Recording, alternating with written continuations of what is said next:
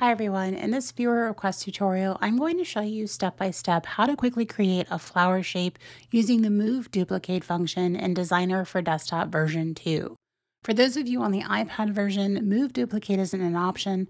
However, the same shape can be created using the method I cover in my tutorial about power duplicating shapes in Affinity Designer for iPad. I'll link that above and in the description. Let's get started. I want to create a quick flower shape using a series of ellipses made out of strokes so that I can use the vector flood fill tool on the areas where they overlap. I'm going to start by creating a long, tall ellipse shape. So I just have a black stroke set to about 3.5 pixels, and I'll just drag that out. Now I need to make this pointed at the top and the bottom, but because this is a shape layer and not a curve layer, I don't have any use of my node tools. So while this is selected, I'll go up to the top here and choose Convert to Curves. And that's going to give me the 4 smooth nodes that make up this oval shape. I'll click and drag to select these 2 nodes, the top and the bottom, go up to my contextual menu and just choose Sharp. So my petal's all set, and I want to duplicate it and rotate it around a circle to create my flower. Now, rather than using the traditional power duplicate function, I'm going to use the Move Duplicate function that was added to version 2. Before I do that though, I want to let Designer know what part of the petal I want to duplicate and rotate around. In other words, if I were to rotate this shape right now, it's going to rotate around the center of the shape itself because that's where the origin point is set. At the very top of the Move tool in the contextual menu, you'll see this sort of bullseye icon, and that's Enable Transform Origin. The default is for this origin point to be set at the center of the shape you've created.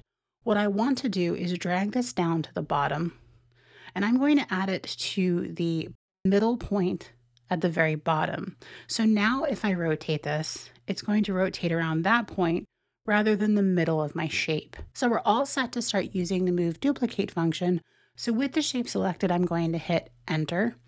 Now there are a few areas of this box that I need to update, the first being the rotation.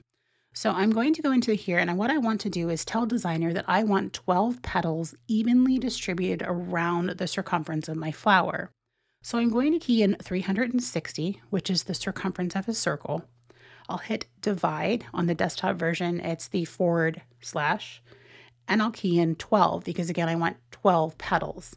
I also want to turn on Duplicate. Now when I tab out of that box, it's going to give me that first petal. And it's automatically determined that I need a rotation of 30 to give myself 12 petals around the entire shape. Now I need to tell Designer how many copies I want. I already have 1 copy in place, so I'm going to key in 11, and that's going to give me my entire flower. So I'll click OK, and you can see that it's created all of those curves from that first one. Now from here, I can grab the vector flood fill tool and start adding blocks of color to form a fully colored flower. I have all of my shapes selected.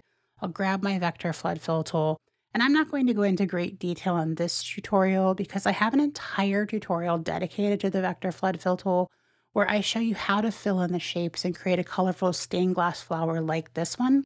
I'll link it above as well as in the description, but really quickly, basically I can just grab some color here and just run it along the outside to fill in and get the flower.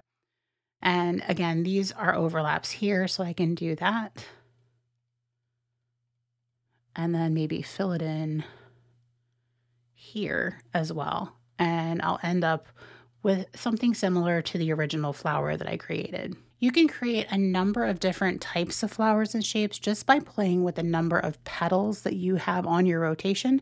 Just have fun with it and see where it takes you. So that's it, a quick and easy way to duplicate a shape to create a flower using the Move Duplicate function. If you like my teaching style, I recommend checking out my full-length classes on both Skillshare and my own learning site, The Creator Collage. I've linked it above as well as below. I have lots more tutorials coming on YouTube as well. In the meantime, though, you might want to check out one of these 2 next. Thanks for watching.